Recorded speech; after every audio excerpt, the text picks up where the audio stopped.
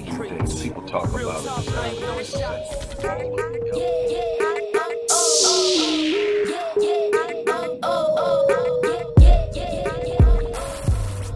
Hello everybody, Dr. Rick Wallace dropping in on you. I hope that everybody has had an unbelievable week. I hope that everything that you set out to do, you accomplished it, but if you didn't, remember, the story continues. If I can leave you with anything before I get started, if I can just leave you with this. Failure is non-existent in a continuous event. In other words, when you see life as it truly is, the story continues. If you're still breathing, you're still in the fight. If you're still breathing, there's another opportunity awaiting you. If you're still breathing, you have a chance to do what you have not yet done. So failure isn't truly existence, because failure in its truest concept is a finite idea. It means that it's not going to happen. You tried and it didn't happen. You may have what I call micro failures, where you're trying and you're not succeeding, but you're learning from them. So the story continues. You take what you learn and you continue. So no matter what has happened this week, no matter what has happened to this point in your life, no matter what's happened to this point in this year, you still have an opportunity to win. So stand up, square your shoulders, look life dead in the eye and say, I'm built for this. And then you get up and you consistently learn from the mistakes you make and your setbacks, and you gain ground daily. That I just had to leave that with you. Before I get into it, this is part 2 of Relationship Wednesday. We were abruptly cut off, some kind of system failure. I don't know what it was, but I didn't get a chance to get back and do the second part of what was left off. So I'm going to finish it up live today. We were talking about defining true love. We were talking about the notion of romance and how it has been interjected into the love equation, the marriage equation, the relationship equation over the last, let's say, 700 years or so. That's how long romance has been a part of this equation, and yet it is given such gravity that we tend to build unrealistic expectations of our partners, of ourselves, and of life. And when those expectations aren't met, we become disenfranchised with the entire idea of love. I want to finish what I was talking about on that, which isn't going to take long, but I want to close the loop on that. But I also want to remind you, if you want a comprehensive installment of my take on marriage, specifically marriage and how it must be approached, how it must be engaged, how each partner must take on their roles and everything else, as well as my addressing what I call the dating myth, you want to get book number 23, which is Merging Souls, Healing, Hope, and Restoration in Modern Marriage. The link is in the box. Also, for the final time, we are at the Visionetics Institute offering the Rapid Change Breakthrough Program, which is somewhat of a mutated version of my Rapid Change Breakthrough sessions, which are one session which I get with a client and I help them get through something that's blocking them from doing what it is they want to do. And I do it in one session. Those sessions are normally $350, but what we're doing right now with the Rapid Change Breakthrough Program, for the last and final time we're offering it, is offering it to the public 3 sessions for less than half the price. For $150, you get 3 sessions. So the value is absolutely there. It's a chance to work one-on-one with yours truly. It's a chance to get some of those things that have been blocking what it is you're trying to do in life, and learning how to face them and deal with. There's absolutely nothing that can't be done. The question is, how dedicated are you? How committed are you? Do you have the self-discipline to follow through? And is your why big enough to withstand the difficulty, the challenges? I believe it was Will Smith I heard say that he believes that God put everything in life worth having on the other side of fear. I agree. I also think it's on the other side of pain, and we are pain averse. We don't want to do, if it's going to make us uncomfortable, we don't want to deal with it. So we live in our corner of comfort, and we tend to meander through the maze of mediocrity and barely do anywhere close to what we're capable of, because we don't want the discomfort that comes along with the process. But see, the process always precedes the promise. If you want to tap into your promise, sign up for that Rapid Change Breakthrough Program. Like I said, this is the last time we're going to offer it, because I simply do not have the time capacity to deal with that type of volume with what we're doing at the Visionary Institute and other things within Rick Wallace Enterprises. So this is going to be my last go at it, and I've had a ball over the last couple of years doing this over the course of several months at a time. And so I'm looking forward to what's going to come out of this. If you want to experience change, I mean change. I don't mean an emotional charge. I mean literal change. Something that you can take with you after the encounter and consistently apply to your life and see results. You want to sign up for this. Okay, now that that's out of the way, let's talk about finishing where we are. All of this discussion on defining love came from a conversation that I heard on the Ricky Smiley show, where even Marcel was talking about someone approached her while she was eating lunch, and it was a guy, and he had gotten into a relationship. And if you want to know the whole story, watch part 1. But basically, the marriage didn't work out, and now he gave the woman his blessings. She found someone else she wanted to be with. He gave her his blessings, but she moved on, but he didn't. He's just that he doesn't want to pursue love anymore. He doesn't believe at his age that love is an alternative or an option. And so the question came up, is there a cutoff point at which you no longer are able to fall in love? And so I talked about it from the perspective of understanding true love versus the notion of infatuation and this idea of romanticism, where we romanticize love. And so it's all about the ooh-ah feeling that we get when we meet a person. And as time grows and you get to know a person, well, familiarity tends to breed contempt. The more you get to know a person, the more of the luster starts to come off, because you start to discover their humanity. And the problem is, in many marriages, is no one is willing to deal with the humanity of their spouse. They are wanting to hang on to the romantic notion of what they saw in the beginning, the idea of the Prince Charming, the idea of the prince and the princess, and all of these things, and tend to lose sight of the notion of the reality, and that this is a partnership built on covenantal commitment that says we will get through this no matter what. And there will be some times when I'm counseling, I'm real honest with the couples. When I'm doing couples counseling, I'm real honest with the couples, and here's why. You have to be.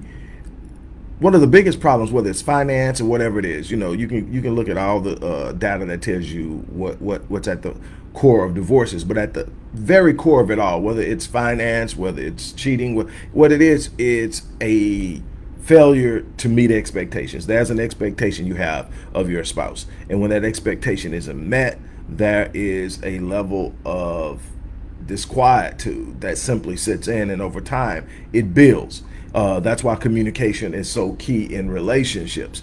The idea of going into something and if it's going to be perfect is a guaranteed setup for failure, because there's no such thing. But I tell my clients, my couple clients, that look, there are going to be times in this relationship where you're going to look at him or her and you're going to sit up and go, I don't like you today. That's the reality of it.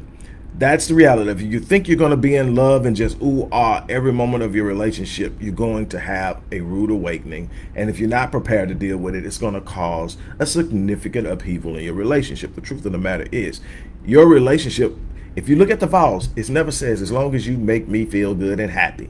It says, through sickness and health, through richness, through rich or poor, and sickness and health, through good or bad, all this other stuff like that. Now, it doesn't mean that it's always going. You want the most of your marriage to be good, so you have to work together. You have to be in unison. You have to have an idea of where each other is headed. You have to have an idea of what each other desires. Because see, one of the biggest problems I find in marriage is that we buy into that old erroneous concept of do unto others.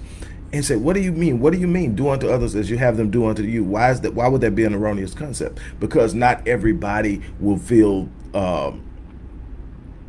satiated or satisfied or happy when you treat them the way you want to be treated, because in their life, their value system may be different than yours, and how you treat yourself or how you want to be treated may not be how they want to be treated in specific. Now, everybody wants to be treated well, but how do you define well? I'll give you a prime example that I give all of my clients.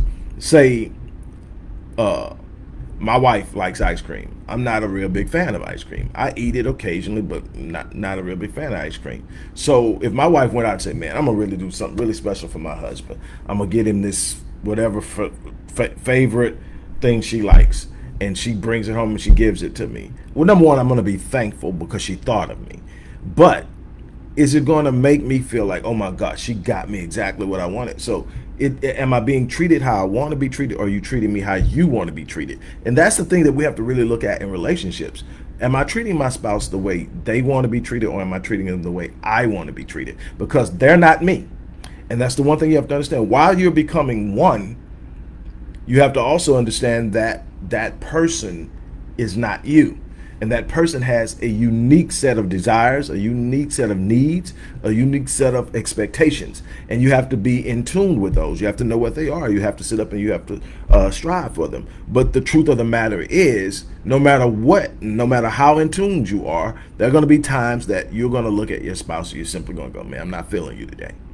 But it's in that point that you refer back to law number one, the covenant. The covenant says that I'm not in this just for the feel-good moment. I'm not in this because you make me happy. I should be able to make myself happy. I'm in this because together I believe there's something that we can do unique and special, that my masculine energy and your feminine energy comes together and we create this synergy that allows us to create a powerful force that without one another we can't. And so together we're more powerful functioning as a unit than if we were, say, on our own, which you can still do some unbelievable and exceptional, extraordinary things, phenomenal things on your own. But you should be, when you're in a relationship, you should be able to do more in the relationship than you can outside the relationship. If you're in a relationship and it's inhibiting you, you probably need to really sit back and look at it. If you're in a relationship and it's choking the life out of who you are, you probably need to reevaluate the relationship and really truly see if it's something that can be worked out, because in the relationship you should have the freedom and the liberation to rise and be your best self.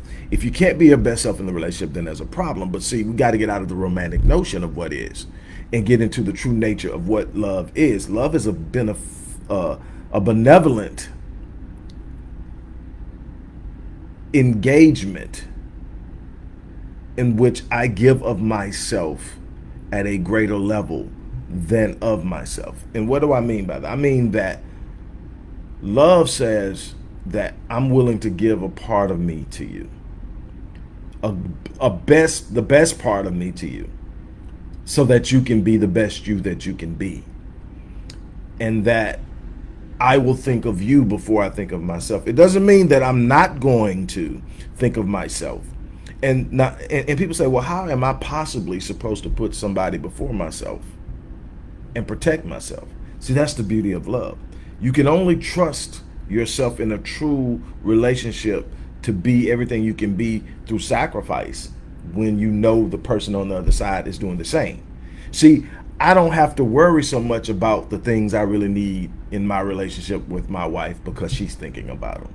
She's thinking about my health. She's thinking about my nutrition. She's thinking about the time and space I need to be by myself. She's a little manager. Hey, why don't you go do this with the guys? Why don't you go? Did you get to the gym today? She's on that. So what can I do in turn? I can invest in her now. I can invest. Hey, did you get this up on this channel? Did you get that up on that channel? Things that I'm good at that she may not be as good at.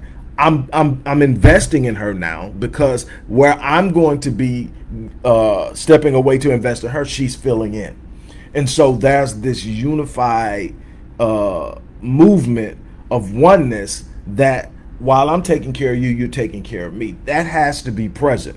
It has to be present. And the idea is, look, no matter what happens on those days I'm not feeling, and like I make it a notion and I share this with my clients, I make it a notion that when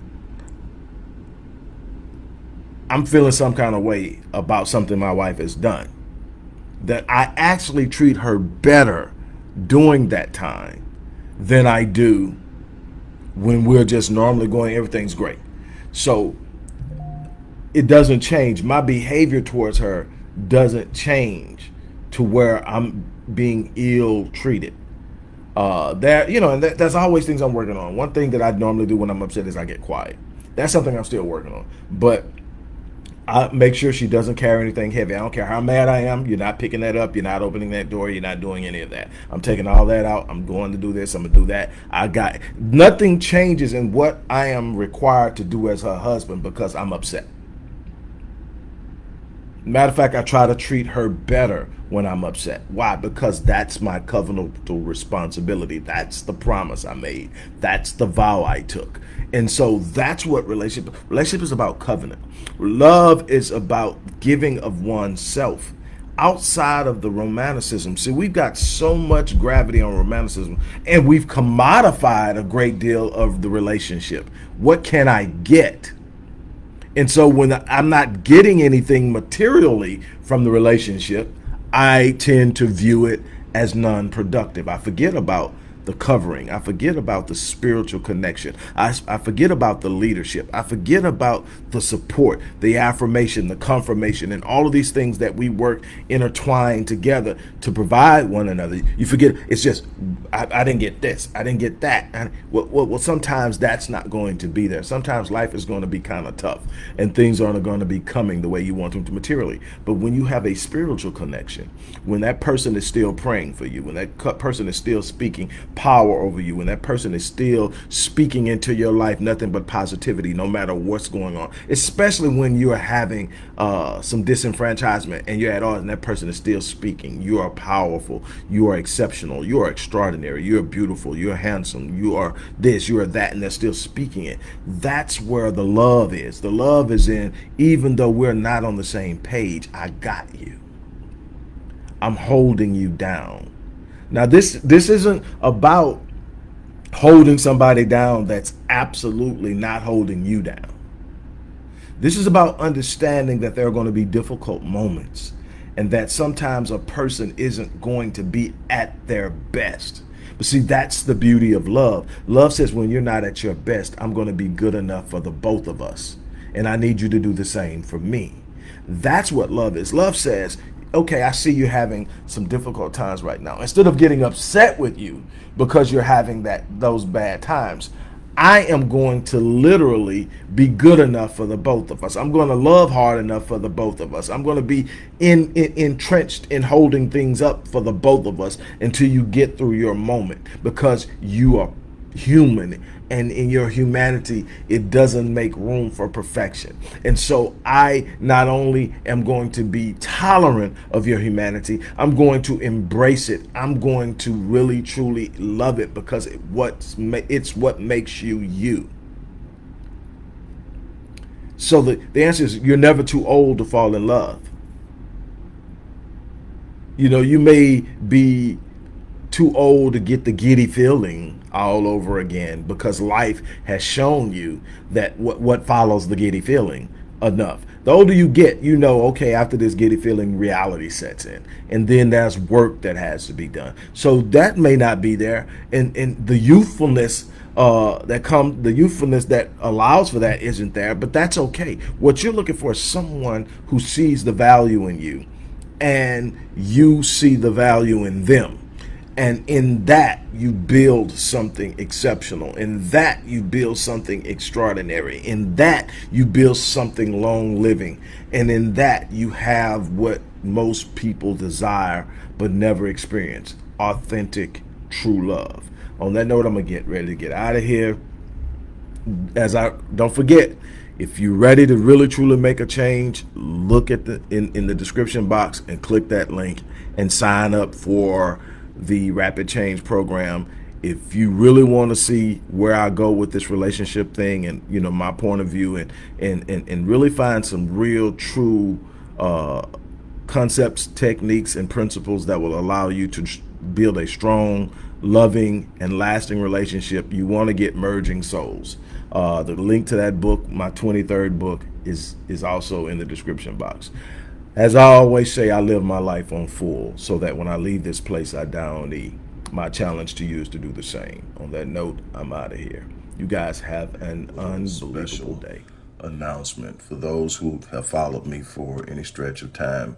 You know, outside of the businesses that I run, like Myriad Business Solutions, the Visionetics Institute, Odyssey Media Group, I also do a great deal of work inside of the inner city communities in Houston, Dallas, and other areas. I'm asking now, as we push a fundraiser, that you support what the Odyssey Project is doing in the inner cities, especially with programs like Black Men Lead, which is a rite of passage initiative, and Restoring Ghettos Forgotten Daughters, which is a program focused on helping young girls, but boys as well, suffering from childhood sexual abuse, rape, molestation, domestic abuse, absentee fatherhood, and so many other things. The information will be in the box. Thank you.